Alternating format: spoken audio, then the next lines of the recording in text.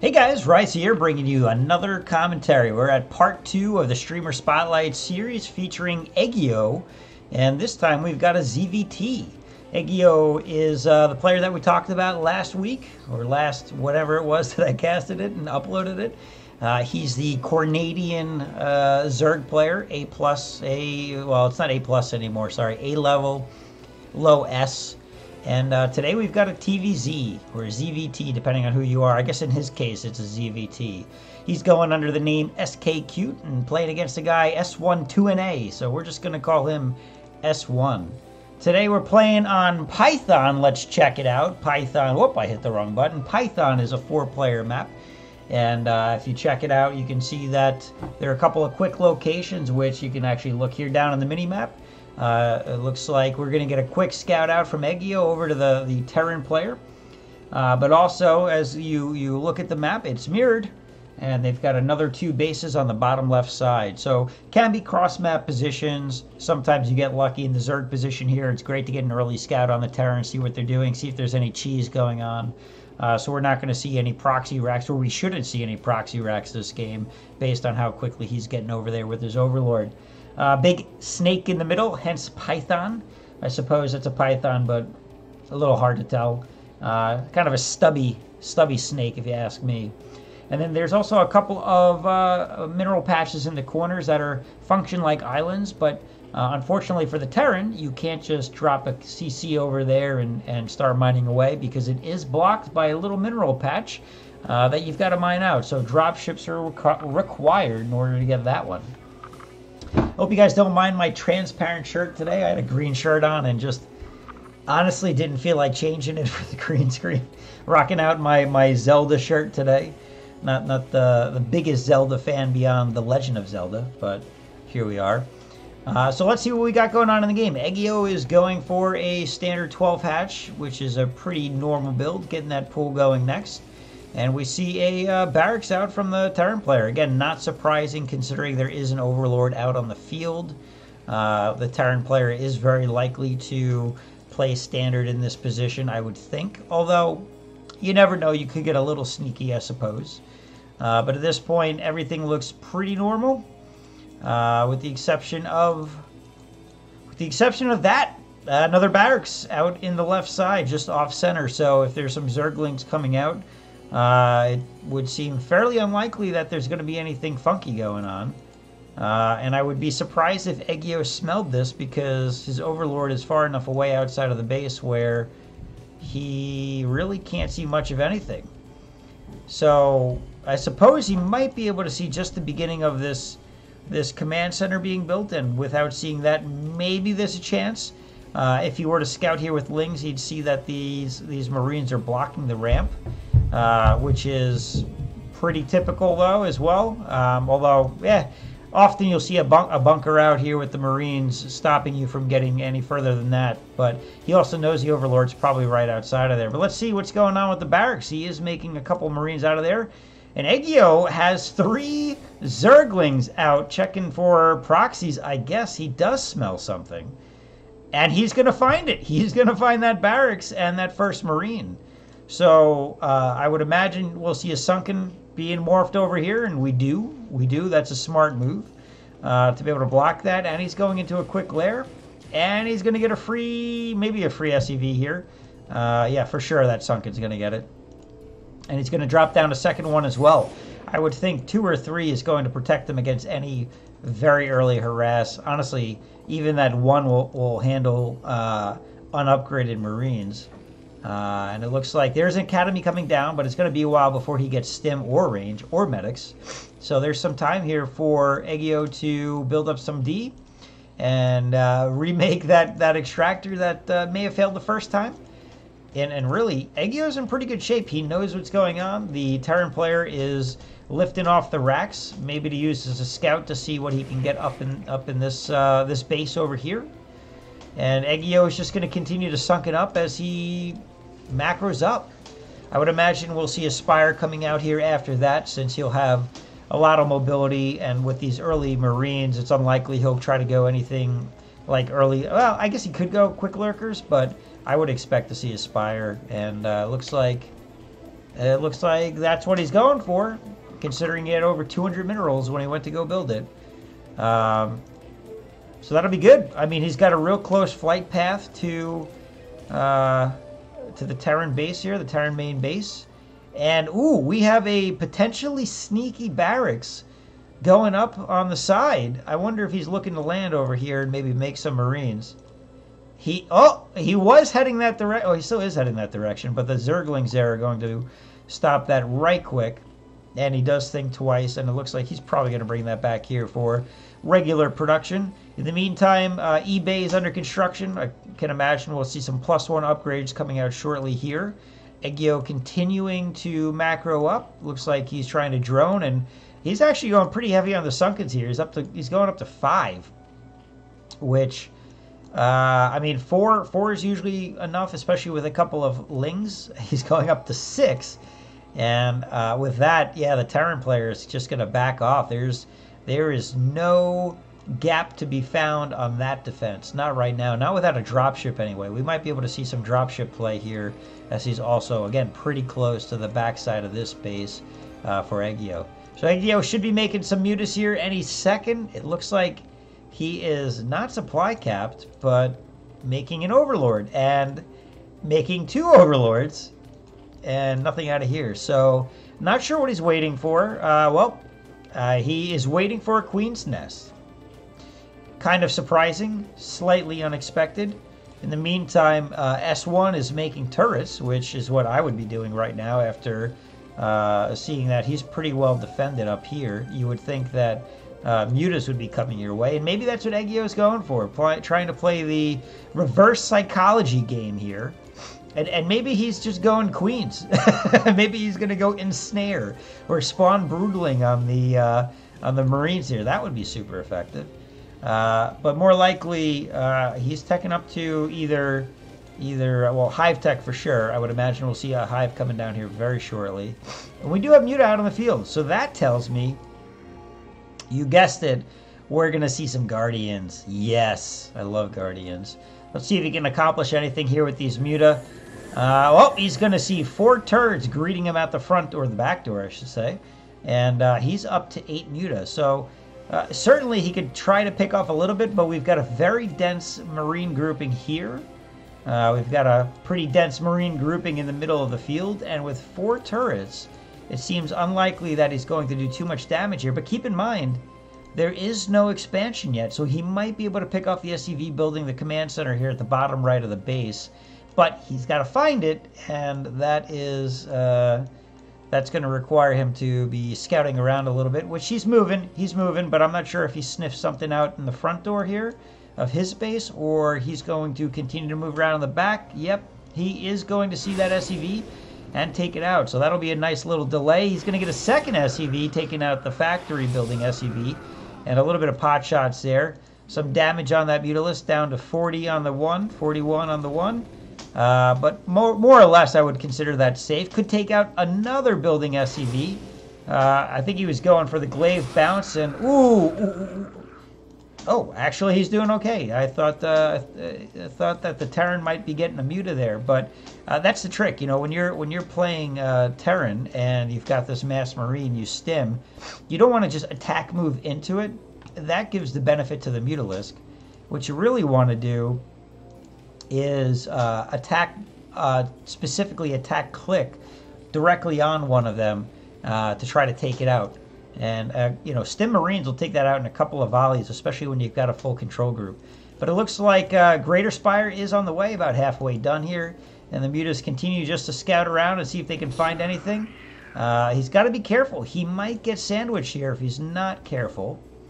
And especially as we've got now 2 full control groups plus on the map. But Aegyo is, again, he is playing it smart. He's got 10 Muta out on the field, and it looks like he's going to try to get some free SCVs here.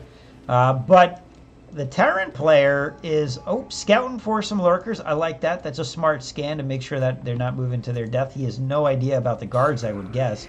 And he's going to get a free base over here, or at least a free drone.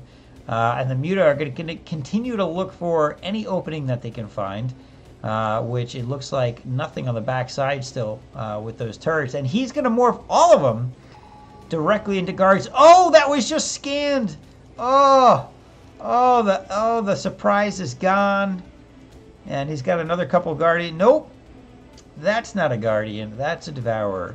It's interesting. He picked the lower health ones to morph into the higher health devourers and the guardians.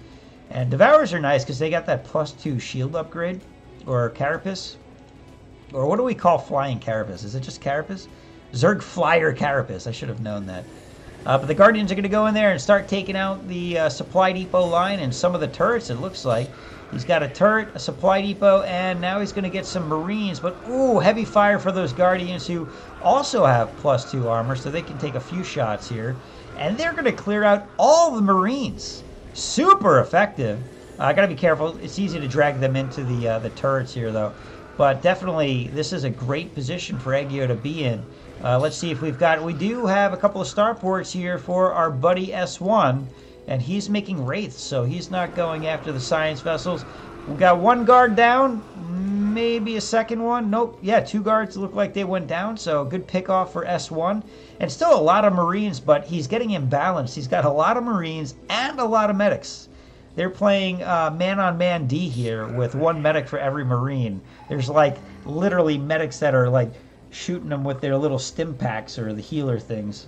I don't know how they heal, actually, now that I think about it. That's something that I never really understood. A couple more medics going down, and this is a beautiful spot for Aegyo to be attacking from. Very difficult. It looks like the marines can get closer than they really can over here. You end up stopping much further out than what it looks like. So as soon as they start to run in, they can't even get close. I mean, maybe he got 1 shot off there, and I'm surprised he's waiting so long for these wraiths. Maybe he was worried about them being taken out, but he is finally going to be able to jump on those. The devourers are not going... Oh, there we go. Now they're jumping on the wraiths, and they're, what do we call these, corrosive acids? I always confuse them. I don't want to call them the corrosive bile or whatever it is in StarCraft 2. But a little bit of damage done to the wraiths over here, and it looks like the wraiths, though, I mean, the wraith count of being 5 is pretty solid. That's going to start taking out, yeah, they're like 2 volleys max taking out all of these guardians. And there goes the guards. He's down to the last one, and that devourer is not going to do too much better. A couple of volleys more for him, but, I mean, those wraiths are in great shape. In the meantime, as we're focused on the Guardians, Aegyo has gone for an expansion with a Nidus Canal. I like that. That'll be nice and easier to defend. And he's trying once again for that 9 o'clock position. These are both the other 2 main bases in Python, in case you were wondering. So that's what I was talking about. You know, these 2 basically mirror these 2 bases. And you can see that mineral patch we were talking about earlier as well. Whoop! Looks like we had some guards that were coming from the bottom side here to the expansion, but with those wraiths, he is just not able to get anything done. 6 wraiths clean that up pretty quickly, and he may have gotten a few SUVs there, but yeah, he definitely got a few. I don't know how many. I would guess around 6, 7, 8, something like that. We're still seeing a few more wraiths being built, and it looks like he's going to start taking out overlords. I like that for the Terran player. Not good for Aegyo, and oh, these Muta, not what you want to be seeing there either. We do have a creep colony there, but it's not a spore colony yet, and there's so many wraiths. What is that, 10 wraiths? 9 wraiths? They're going to one-shot every single drone that they go after, and they're going to get that spore colony. He didn't have the Evo chamber, which is why he's just making the spore colony now. So he knew what he had to do, but it was just taking him a minute. Muters are going to try to target down the weakest, and they do get a couple of wraiths. It looks like it's possible they're cleaning them up. Let's see. No, there's still some pretty healthy wraiths. A few more Muta come and join the battle here. Looks like he's going to pick off another 1, if not 2. They're not... Oh, there we go. He wasn't target firing, but he is now going for the spore colony, so this will be stopped. But not before there was a lot of damage. And by a lot of damage, I mean the 9 o'clock base was taken out at the same time. So great distraction tactics by the Terran player. Although he is going to finally lose these last couple of wraiths here as the spore colony comes online and takes him out. But I'll tell you what, worthwhile trade from the standpoint of getting that base. He may go after the 6 o'clock as well. It looks like he's thinking about it. And he's going for his own, what do we want to call that, 5 o'clock, 4:30, something like that. He's going for the corner base which, by the way, is pretty hard to defend. There's a very large ramp going across here. But, I mean, for the Terran player with a bunker or two, and really positionally, as he's keeping his Marines and medics over here, wow, that's a lot of medics, he's going to be able to defend any flanks pretty easily, at least for the short term. I'd say until Aegyo gets up and running. We are seeing a switch to Hydras. I'm sure he's going to be morphing those into Lurkers here shortly. Let's take a look to see if he's got that... no, I don't think... Oh, he does have it. Okay, he must have just finished that because... Man, it's hard to click on that. He's just converting those to Lurkers now. So that'll be good for Aegyo to be able to defend these bases a lot easier. A couple of Lurkers on the ramp. Oh, there's one. There's two over here already. So he's in pretty good shape. That's going to stop any sort of regular Marine medic push without a tank and or science vessels, which we do have now, but not many. He's only got the two of them, although he's making another one and a dropship. So let's keep an eye out for the dropship and see what he decides to do there. Again, I would assume we're going to see a drop back here, but Aegyo may be ready for it with these Lurkers and the Lings. Yeah, look at that. He is burrowed preemptively. I like it. And a couple of Scourge out as well, which will be good for both the science vessels and for the dropships and for the Wraiths. And if he happens to make Valkyries, they're okay for that too. But I think it actually takes three Scourge for a Valkyrie. Let's see what these two science vessels can do. Are they thinking about an eraser? No, they're not. Which is unfortunate. I actually think the eraser move... Ooh, oh, he took out that second Scourge. Saves it the last second. But he does lose the Wraith, so I'd rather have gotten the science vessel personally. He did have a shot at the eraser, but certainly that would have been risky going in deep like that against a potential Scourge attack. So now wow, that is a lot of sun because I didn't realize he went up to a solid 9. The tank is going to start chipping away, but plenty of time for him to get these defilers out and running. Yep, there's the defiler mound just finishing consume. That would be a beautiful plague right there if he were to go after. But I would assume he's going to go for the Dark Swarm and push out before he loses this entire sunken line. Not sure what he's waiting for. He did... Oh! He took out a Hydralisk. Oh, there we go. Take out the Lings, man. Don't take out the Hydras. That's an expensive unit to consume. But he's got plenty of energy now here, so... Oh, we got a drop in the back. Totally missed it. We could rewind, but nah, let's keep going. Looks like that's going to get cleaned up with some Lurkers and some Lings. But he got a lot of drones there. In fact, he's down to 38. And wasting a Dark Swarm... let's not use the term wasting, but using a Dark Swarm... to clean up the rest of this is unfortunate, or not unfortunate, but cost a little bit. I mean, it's going to cost a consume of another couple of units. And a Dark Swarm at front as well, that's going to push these units back. Looks like he got the tank at the same time and a science vessel.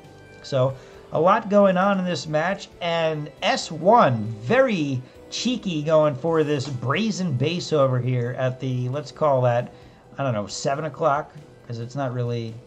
It's almost like 6:30 actually, but right in the middle.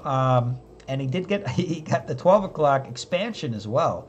So man, a lot of action going on early on. Well, I guess we're not early anymore. We're like 20 minutes into the game. And the Terran player, you know, he does have this base up and running fully. He's got decent saturation, a solid. Dozen SCVs or so. We've got another Dark Swarm coming out here. Looks like Aegyo is trying to continue to push out. Lurkers are going to get a couple of shots, but not enough to take it out. I'd love to see a Scourge, and I thought I just heard an irradiate. He did. He irradiated one of the Lurkers, which both of them. I didn't realize he got both of them. I would have preferred he'd go after the Defiler still. Just such an expensive unit to be making, especially if he's got energy from consuming units. A great pickoff. Could be a plague opportunity here, but no, he's going to stick with the Dark Swarm play, which is fine, especially since the Terran is waiting a little bit to pull out. But he is going to clear out all those Lings at the very least. And yeah, running right back into the sandstorm over here. Not the best idea. It looks like this base may have been taken out a third time. We didn't catch that one. And we got another drop here. Is there still units in here? No. He's just dropping 2 units, or maybe this just got cleaned up, or maybe this Lurker No, the Lurker didn't get any kills. I don't know. A lot going on. But anyway, it looks like our next battle is going to be over here. Oh, my replay bar is showing. My epidermis is showing. And big flank potentially from both sides with Mass Marine. But no, instead, more Lurkers are going to jump out here. And, oh, beautiful line. If he targets this back one, yes! I love it. I love the tremor spikes. Oh, it's so beautiful to watch that go down. And now it's unlikely, yeah, I wouldn't want to push here either, now that he lost that flank opportunity. And Aegyo is back out on the map, moving across, heading to the Terran base here, straight to the front door. He's got plenty of swarms to throw down. And looks like he's going to get the first one out. There's the Irradiate. Oh, he actually only had enough for one swarm now that I look at it. Let's see if he can get a Consume off in time to get another swarm. No. A couple more Irradiates go down. It looks like, let's see, he's got at least one. Looks like he got one of the Lurkers over there. And I hear stuff dying. I don't know where it is. Looks like there's maybe some action going on over here. This is an interesting place to throw a couple factories and just start tanking up. Yeah, you know what? The vessel count is a little bit low, and we can see that by the gas. Oh no, he spent his gas. I was looking at Aegyo's gas, but he is pumping out 4 now, so you can see that he definitely could have had more vessels out by now, with more energy, with more Irradiate. And that's actually kind of unfortunate, because he could have taken out all these Lurkers a lot quicker had he been a little bit more on top. 5 Lurkers down here. We're up to 5 vessels right now. Soon to be 6, 7. Yep, there they are. 8, 9, and 10 are on the way. And it looks like Terran was thinking about pushing, but backing off at this point. Aegyo is mining out, and both the top bases. He could just Nidus those units down here to the bottom. He's building that 12 o'clock back up for at least the second time, if not the third time. And a nice drop goes down with a couple of Dark Swarms. So much action going on at once. And the supply depot line just getting demolished here. Taking him down, that's a heavy supply cap to have. Taking him down to 112, if not further, 104. More Overlords coming in just with Lings. It looks like he's content just to take out these the supply depots, which isn't a terrible move, but the Terran isn't losing much. Oh, nice vessel taken out. The Terran's not losing a lot in terms of Marines or tanks. He's still at 143, so not a terrible place for the Terran player to be. But man, losing that many supply depots, it's going to take a little while. It looks like I was going to say he's been quick building them down here instead to try to stay out of the supply block, and going up to a 5th base at the 9 o'clock, but a Zerg Overlord is going to scout that, and Aegyo, very clever, is taking with that drop technology that he's developed, taking the bottom left, and I'm wondering, he is considering the top right as well. So he's got a good bank of cash to take that, and this is going to put him in a great position. The Terran player, we haven't seen a dropship in a while. I think the last one must have been taken out when he was up here in the corner. And there's a lot of Scourge protecting against any future dropships. So it's getting a little messy, and a couple of Lings finally head down to the 730 base, but not before he mined a pretty decent amount from these mineral patches. It looks like he is going to get a few SCVs, but the SCVs are able to defend against the handful of Lings. And it looks like an eBay is floating over to see what's going on the top right here. A lot of Terran units out on the map. He's up to 162 to the 142 of Aegyo. And really, I think if he were to just make a decisive move, he could have some success here. A lot of tanks out on the field. It looks like a solid control group of tanks. Dark Swarm is out for the Lurkers, but Tank Splash is going to take out anything else that's going on here. Hard to take out the Lurkers with Tank Splash, but with all the Irradiates going down, he is able to take out those Lurkers without too much of an issue. And Aegyo is in a very tight spot all of a sudden. This base is where his minerals are.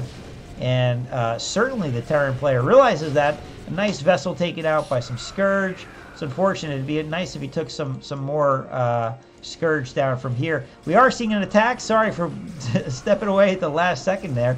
But Lings are taking out these tanks. I am surprised that these Marines are so far back. There is no reason to have lost that many tanks like that. We are seeing a lot of lurkers, and Aegyo's going to be able to clean this up without much of an issue. Not a ton of units lost. Beautiful Dark Swarms getting right up on the Terran player. Burrow! Burrow, man! Burrow the lurkers. Let them get some shots out. They're just chilling. They're like, you guys can't hit me. We're in a sandstorm. Single lurker just taking out Marines like a boss. I wish I could click on him. There he is. Let's see how many kills he's got. 3. Just 3. Yeah, just 3. Okay, well, not that many kills. In the meantime, it doesn't look like we see any other action going on. Again, oh, wish he was just going to burrow those couple of units. Looks like he may not catch that in time. Oh, there we go. We got him burrowed finally. And he's going to get a few more kills and continue to push out here. And the Terran's got some tanks that are exposed again. And now Aegyo is on the supply up and up. He's now outpacing the Terran player.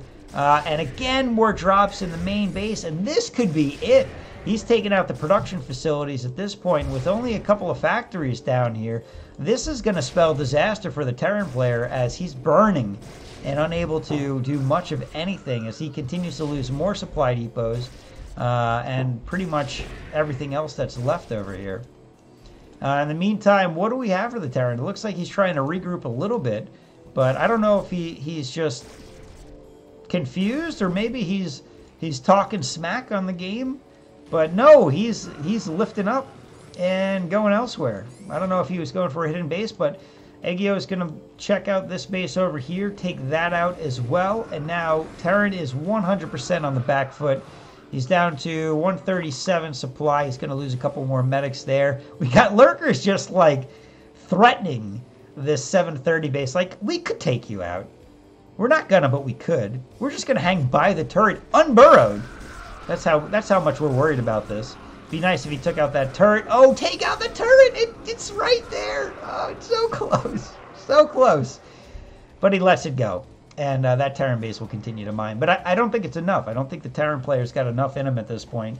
He's got plenty of minerals here, but the problem is the production facilities were just ravaged, and it's going to be difficult for him to come back at this point. He's got ultras out on the field, and they are heavily upgraded, +2, +5 ultras. We're going to see the same for these cracklings for sure, 2, 3. And this is it. This is game. There's no coming back. We can just watch the supply numbers drop up here to nothing. He's under 100. Oh, he's back over 100. He'll be back under 100 here shortly as Aegyo. All he's got to do is push this, either base actually. These tanks are not going to be enough to take out Lings and ultras. And if Aegyo wanted, he could go for another drop. Looks like Scourge are finally going on the hunt for some vessels. And this is going to be it. I'm going to call GG in 3, 2, 1. I'm not that good anymore. I used to be that good where I could call the GG. But that's definitely going to wrap it up. He is out of units. And there it is. I don't know what he said. Hopefully it wasn't bad mannerism. Actually, hopefully it was. That always makes it fun. When the person who loses is a little bit salty, let's be honest here. And Aegyo going to clean it up. Beautiful game, and definitely showcasing a pretty nice ZvT matchup for him. Looks like, yep, gotta get that last bit of salt out, and S1 doesn't even kill that last base as he realizes it doesn't matter. So very nicely done. Looks like Aegyo did one more small little Ling drop here before leaving, just to rub it in. And that was a great game. So that's game 2. We're going to do one more. We'll do a ZvZ next. And then we'll move on to our next streamer spotlight. So just a reminder, check Aegyo out at twitch.tv/Aegyo. I'll put the links down in the description. He streams pretty regularly, usually in the evenings from what I've seen. And again, great guy, likes to teach what he's doing. And you've got an A rank, S rank Zerg explaining to you every move that he's doing. And also, he has a wide variety of builds that he does. I mean, I've seen Hydras, I've seen Guards, I've seen Mutas, Ultras, and every combination of the above or below or whatever I just said that is worth checking out and a lot of fun to watch. So check him out if you get a chance. Tell him Rise sent you, and we'll see you in the next game. Take care.